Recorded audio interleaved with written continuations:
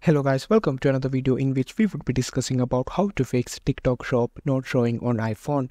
Are you having trouble that your TikTok shop is not showing on your iPhone? Don't worry, in this video we'll help you find a solution for it. Just follow these easy steps. The TikTok shop is usually on the left side of the following. You can click it to access it. If you're unable to do that, there might be an issue. To do that, go to Profile, then click on Settings and Privacy. Now scroll down till you find Content Preferences and make sure the restricted mode is turned off. If the restricted mode is turned on, most of the time it will have trouble accessing the shop. 2. Update the app.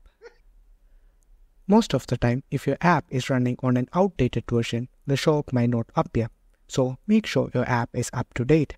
3. Restart your device. Restarting your device will help you clear any temporary bugs and glitches. So, restart your device. To do that, press the volume up button and the down button. Now, the side button until you see the Apple logo appear. 4. Meet requirements. Ensure you have over 14 or 100 or 500 followers, as these are the least amount of followers. New accounts are unable to access the shop all of a sudden. So, make sure you wait till you have a specific number of followers to reach the TikTok shop. Even after doing all this, if you're still unable to find a solution, it's better that you contact TikTok.